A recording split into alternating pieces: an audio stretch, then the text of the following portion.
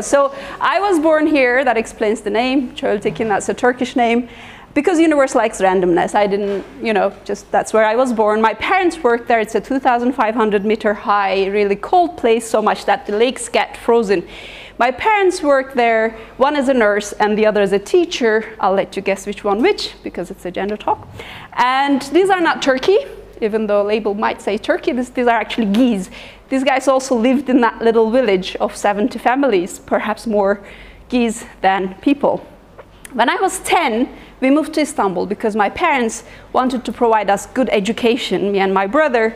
And as a girl, as a child girl, I was always asked what I wanted to become. And if I said lawyer, my parents really liked it. But if I said president, they didn't dismiss it. The world is mine to take. I was definitely given the opportunity and came to Istanbul. A lot happened in between, and I studied in this very building to become an engineer. I studied in technological schools. It was geographic information engineering, and we had been like 13% or so girls, and a lot of our professors were women. Our calculus professors were women. We had computer vision professors that were women, and it turns out there are a lot of top positions that are occupied by women in Turkey. Turkey actually figures about the highest number of board members, about 11%. The lousy 11% is the winner in the world, or actually among the OECD countries they studied.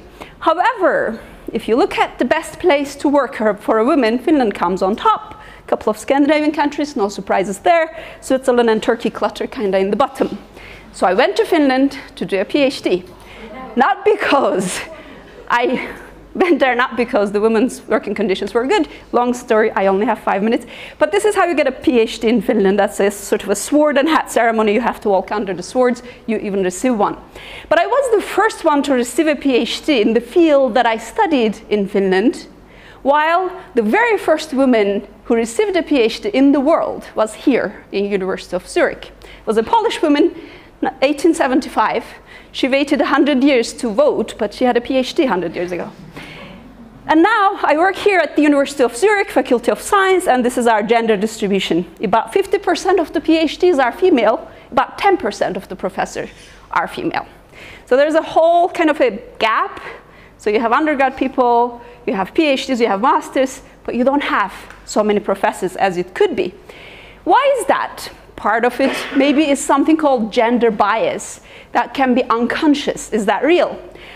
Well, it turns out to be real. We don't seem to really accept this changing roles in academia. If you make a study, a blind study where students evaluate female professors, they just evaluate them lower. You can actually fool them. They can think that they are evaluating a female, and then the grades go low.